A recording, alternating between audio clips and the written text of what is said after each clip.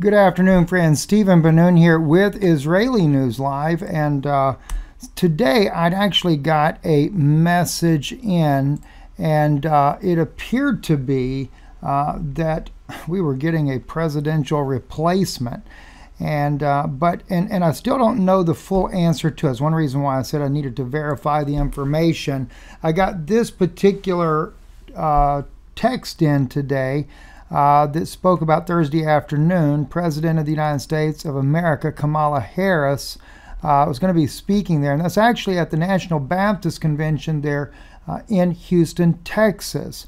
Now, I think, though, what it is they're covering up the word vice president of the United States of America. I've got a good friend of mine there in Houston, Texas, actually at that particular convention. He sent me this right here, and of course it looked like that we were actually getting a presidential switch nonetheless.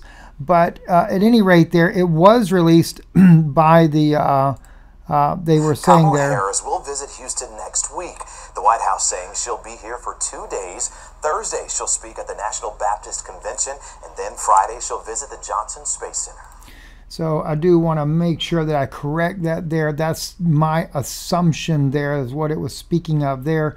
But also too, to share with you there, that was also on the flyer there where you catch that corner right there, the First Lady Helen Young. I was wondering who that was, and we see right here, this is where Barack Obama and of course his wife there, that's hard to say, but anyway, Michelle Obama. Church honors Dr. Jerry Young and First Lady Helen Young for 41 years of pastoral service there. So it's a very big political movement that's going on, and that's actually what's going on there. And of course, it didn't help matters none that I saw this video up here too. Now, I don't know if this is really Naomi Biden or not. It has, her voice pattern sounds the same, but this is just about as conspiratorial as you can get. And this just came out as well. So I'm going to play this for you. This is kind of what kind of fueled all of this information there. But like I said, I wanted to double check on these things. It has not been still clarified to me. But I was told, though, that this is part of the plan for pumping up the African American political plan. This is why Kamala Harris is visiting the National Baptist Convention there in Houston. And but anyway, let me play this right here. And there again, I don't know if this is really Naomi. Like I said, sounds like her, somewhat looks like her. But listen to this clip right here. I'm gonna do it anyway. Oh, wait a minute. Actually, I want to use the better audio. The better audio is on this version of this right here. Let me play this one for you. Let's go. I probably shouldn't share on the internet, but I'm going to do it anyway. My grandfather, Joe Biden, does have a twin.